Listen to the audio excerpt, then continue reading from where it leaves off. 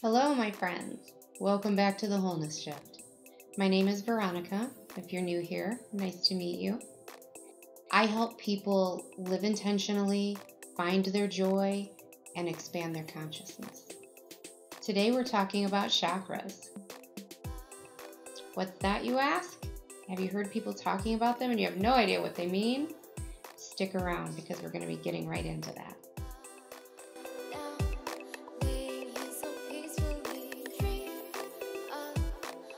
This is part 2 in my series on energy, all things energy. We're going to be talking about everything energy, how to use a pendulum, how to have your spirit guides balance your chakras, how to do energetic cord cutting with Archangel Michael, all kinds of things energy.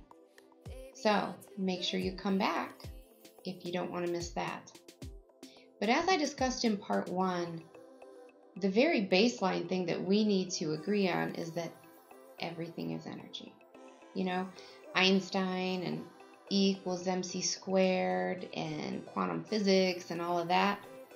Yeah, it's important stuff. So even if you don't know all about energy, it's important to have at least a baseline knowledge of what this stuff means.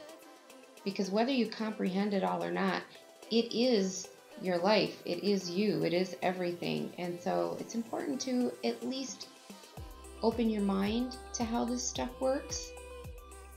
There are motorcycles outside. It's summer in Cleveland. So sorry if it gets loud. It's a nice day. Somebody's enjoying it. Since everything is energy, that means that we are energetic beings. And so we are continuously both putting out and taking in energy from the divine. When you pray for someone, the energy goes out.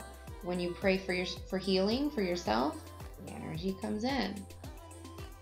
And the way that energy goes out and comes in is through your chakras. In simplest terms, a chakra is a spinning wheel of energy. It's a portal where certain subtle energies both leave and enter your auric field in your body. There are 7 major chakras associated with the human body, and each one is associated with a place on or near the body, a color, and then certain body systems, disease processes, emotions, etc. And I'm going to dive further into that in a... Right away, sir, right away. Okay, where were we?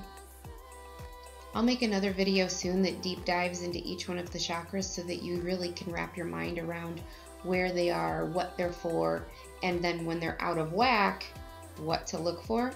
That'll be upcoming. So I'll just do a very brief overview today. So when you're talking about chakras, they go from bottom to top. When you talk about your first chakra, that would be your root chakra, and that is located right by your tailbone or your lower spine, and that's associated with the color red. Your second chakra is located right in front of your pelvic region, kind of where a woman's uterus would be, or maybe your bladder would be, and that is associated with the color orange. Your third chakra is right over your belly, and that is your solar plexus chakra, and that is yellow. Your fourth chakra is your heart chakra, and that is right over your chest, heart area, and that's associated with the color green. Your throat chakra is your fifth chakra, and that is right over your throat. Duh. Duh. And that is associated with the color blue. Your sixth chakra is your third eye chakra, and that is associated with the color indigo, like an indigo blue. It's a deep blue-purple color, and that's right over the center of your forehead.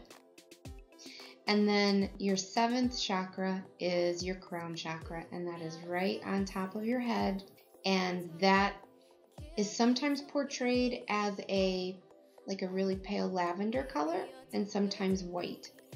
Are you still with me? It's actually pretty simple once someone explains it to you and it clicks. It's really not hard to understand at all. Now, the next thing you need to know is when a particular chakra gets out of balance or gets blocked in any way because you've been doing what you shouldn't be doing or behaving how you shouldn't be behaving, or you have issues or baggage that you haven't quite worked out, those are going to get blocked, clogged up. You need to roto-rooter them. When they get blocked or out of balance, they can manifest in certain like physical ailments or emotional, spiritual ailments. A good example of this is my throat chakra. Now, when I first had my spiritual awakening and I first started meditating, my throat was always a mess. I was really prone to respiratory infections and bronchitis. My asthma was out of control. I had an extremely gravelly voice. I sounded like an old smoker sitting at a bar going, "I need another martini." That's what I sounded like. But when my guide had me start meditating on my throat chakra and explained to me that my throat chakra is really about speaking your truth with as much kindness and love and honesty as possible. And I started putting that into practice, and I started meditating on my throat chakra and focusing on the color blue a lot. All that stuff cleared up. Now, I could be honest, I'm a very direct person, but I'm also a nurturer and a peacekeeper. And so I will tend to not say what I'm thinking. I'll tend to hold it in and just try to be kind and peaceful until I've really had enough, and then I blow up and I'm just kind of word vomiting all over. And I had to stop doing that. I still haven't gotten great at it, but I'm way better than I used to be, and I try really hard. Holding it in too much is not good for you. Blurting it out constantly is not good for you. Is it kind? Is it true? Is it necessary? That old cliche is completely accurate. So once I started paying attention to these things, my voice cleared up, my asthma became under control. I really don't get sick often anymore. So I am a firm believer that that helped. What also shows me that it helps, and this is why it's important to know about chakras, because it helps you get to know your body and you can pay attention to what you need to do. Your body gives you instant feedback. I had a rough day today. I've had a rough couple of days. I've done a lot of complaining. I've done some gossiping, and grumbling. It's a good word. I've been grumbling a lot in the last few days.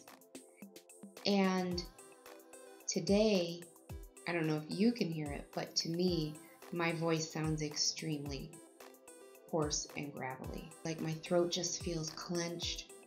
And that's because of my actions. I've not been acting in a way that keeps your throat chakra open and balanced.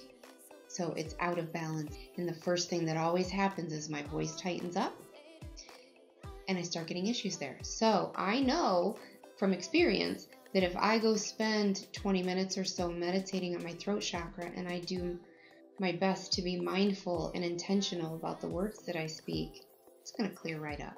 But that's a good example of why it's important to know thyself and to know about your chakras and things like that. Because when you start getting different physical things going on, you can put two and two together, and you can also do a lot to help yourself naturally. This all feeds into holistic living. And this is one of the ways that you can help yourself first.